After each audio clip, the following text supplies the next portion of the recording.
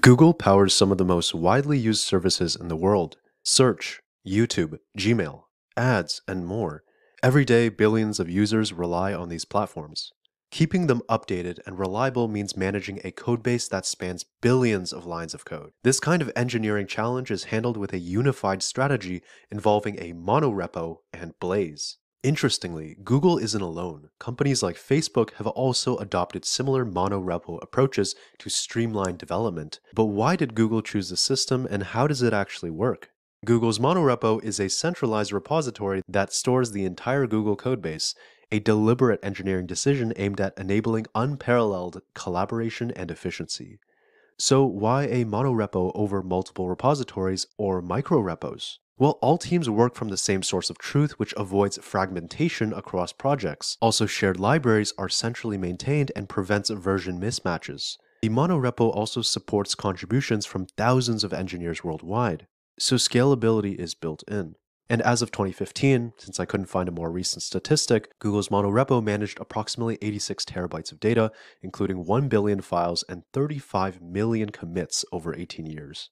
But to build and test billions of lines of code, Google relies on Blaze, which is its internally developed build system. The open source counterpart of Blaze that you might be familiar with is known as Bazel. And Blaze is designed for extreme scalability and performance, tailored to meet Google's unique set of challenges. But how does Blaze handle such a massive workload? Blaze uses a Merkle tree structure to track dependencies and changes, which ensures only affected components are rebuilt. And this is the concept of incremental builds. Builds are not only incremental, but they're also hermetic. This means that builds are isolated from the host environment and guarantees reproducibility. So if we look at the Merkle tree structure, the leaf nodes represent individual files, which are hashed using SHA-1. The intermediate nodes combine hashes of the child nodes and forms a hierarchy. And the root node summarizes the entire build, which allows Blaze to quickly identify and isolate changes. Whenever a developer makes a commit to a file, the file's SHA-1 hash changes, which indicates to the build system that this file has to be rebuilt.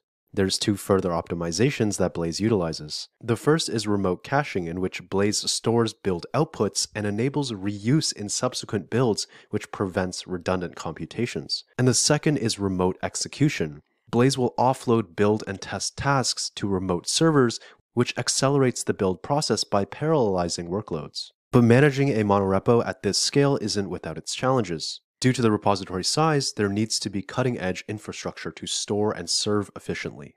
And in terms of build performance, Blaze addresses this using incremental builds and remote execution. Google's monorepo and Blaze build system are marvels of modern engineering designed to handle unprecedented scale and complexity. And together they ensure that Google delivers reliable and cutting-edge services to billions around the globe.